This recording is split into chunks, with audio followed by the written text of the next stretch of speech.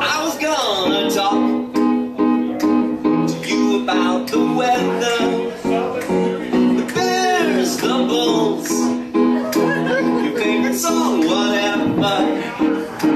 I wanted to know what's you might have thought if you found me a loser or a hunk. But when the opportunity arrived, the impulse died, and ego thus survived. No questions, no nor answers there were. You passed on by, I never say a word. I wanted to ask you your favorite color.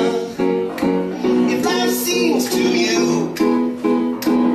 empty or more full, I was just about to ask you for your number, but found that suddenly I've gotten dumber, because the moment I got the chance, a silence swelled up deep within my pants, resulting in a kind of vacant trance.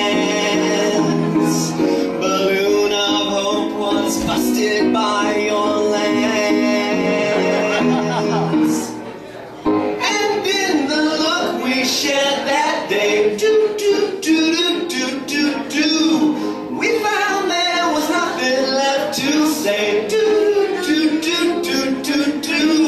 I wanted to ask your affiliation, your sign, religion, and your derivation. I thought I might inquire if you were married before my hopes and ambitions were buried. When I thought the topic might be broached, I hesitated, never quite approached, however much I'd have or hold or keep. I shut my mouth and never say a peep. And in the look we shared that day, we found there was nothing left to say.